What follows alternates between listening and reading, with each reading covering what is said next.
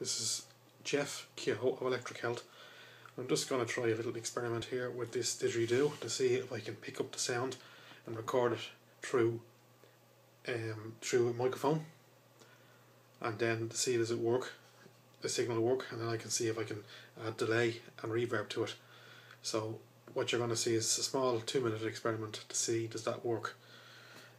Also playing guitar through the synthesizer, so I have that done as a midi guitar in through the synthesizer, and let's see does that actually, I can manipulate some sound this way as well. Let's see. Thanks.